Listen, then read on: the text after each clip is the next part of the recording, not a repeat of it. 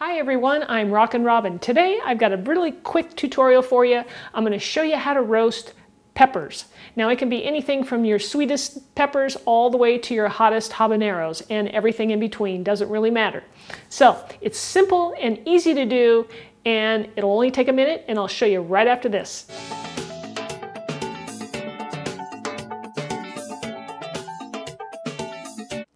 I'm going to be showing you how to roast two different types of chilies today. One is the Anaheim chili, which you'll see these a lot of times that they come in a can just like this one here. And now you're going to be able to do it yourself and you don't have to buy the can. And then over here I have 3 Poblano chilies and I will be showing you 2 ways to do it. The easiest and the fastest way is on the stove, right over a burner if you have a gas stove.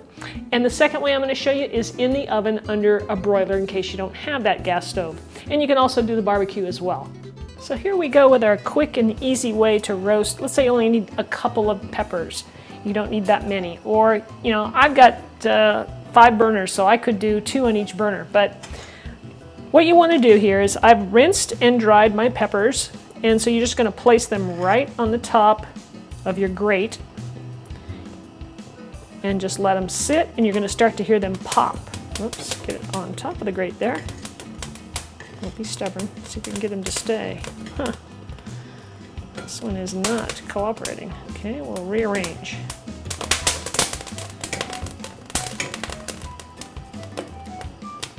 And these are going to blister up. This is the fastest way to cook these compared to doing it in the oven or even on the barbecue grill. And you have the most control because you can see exactly what's going on. You can lift it up, you can check. You can see here that it's already blistered. So we're going to want to blister that up real quick. So you can see how nice and charred up that one is. And this one's coming along nicely. We want to get most of it charred. I mean, you can still see some green here. But we're going to work on that. Once these get all charred all over the whole exterior, I'm going to place it into a bowl. I'm using a glass bowl, and then I'm going to cover it with saran wrap. You could also use a paper bag if you want. Now this one here looks pretty done to me, so I'm going to go ahead and place it into my bowl. Just take a piece of saran wrap and seal up your bowl. And we're going to let that steam. That's just going to help loosen up the skin, and it'll cook it a little bit more as that heat penetrates. So we'll let that sit for about 5 to 10 minutes. The peppers have been steaming now for about 10 minutes, and I'm going to go ahead and take them out and show you how we finish them up. Now you can use these 2 particular kind of peppers in pretty much any recipe that calls for a pepper. Now you want to be careful because these can be spicy. This one, the Anaheim, you're not going to have too much trouble with. So we just take a paper towel. I like to use a paper towel and just kind of rub the skin off. You can see how easily that comes off. Don't touch your face when you're dealing with peppers, especially the hot ones like the habaneros, or you will not be a happy camper. Don't rinse your pepper under the water to get all this off because you're going to just rinse away all the great flavor. So just rub it off. Paper towel works really nice for this. And then from here on this particular pepper, you can cut the stem off. And there are some seeds in there. You can take them out or leave them in, whichever you prefer. And then you can just dice this up. You know, if you're making guacamole or something and you want some of this to put in there, it's a great way to do it. Now I'm going to show you the second way to roast your peppers.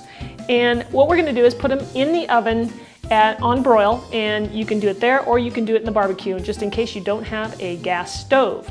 All right, so it's basically the same thing. We're going to put, I've got a foil-lined baking sheet right here, and I'll just place my peppers on there. And you'd want this method, or you'd want to use this method when you need to roast a lot of peppers. Let's say you want to do a bunch of bell peppers because you want to add them to your salad and your sandwiches or your pasta dish or whatever. Then this would be a good way to do it. So I'm going to go ahead and place this into a preheated broil oven over there, and we'll let it go. It's going to take a little longer with this. It just takes longer to cook, maybe 10 to 20 minutes. So you're going to place your pan in on the highest rack closest to the heating element. So we're going to have a look here. It's been about 5 minutes. These have been under the broiler. gonna pull them out a little bit, and you can see they're starting to get a little charred. We want to get them more charred. I'm not going to turn them over yet. So the peppers that were in the oven finish off just like the others. I put them in the bowl. I'm going to cover them with the plastic wrap, and you treat it the same and you clean them up the same. There's no difference at all. It's just that the oven method takes just a little bit longer. That's all. So guys, I hope you enjoyed this video. I hope it helps you out. I know I had one person ask me how to do this. So if you have any requests for me on how, a video that you want to see me make, be sure and leave it in the comments below. Thanks for watching, everybody. Don't forget to subscribe, comment, and share. We'll see you next time.